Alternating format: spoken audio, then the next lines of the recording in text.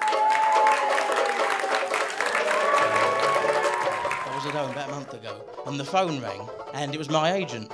That was a shock in itself. We said, well, I don't want you to do your usual old rubbish. He said, I want you to do something different. Show a part of yourself which has never been seen before. I told you they'd be corny. Come on, keep up. Tonight, ladies and gentlemen, I'd like to make an appeal to you. It's not an appeal for money. You're all right. You've been robbed as it is. She said, you remind me of a bag of candy floss.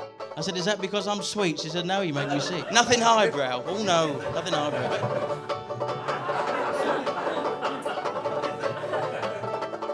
Please yourselves. I'll go and see my nan and granddad, because I haven't seen them for a long time.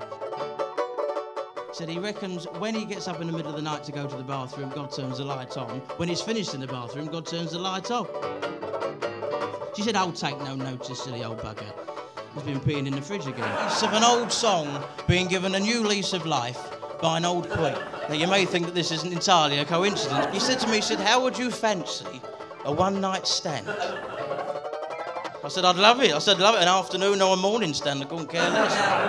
So once again, just to prove that melody can be played on the ukulele. For God's sake, don't ever drink. You know what you get there. God help us. Thank you.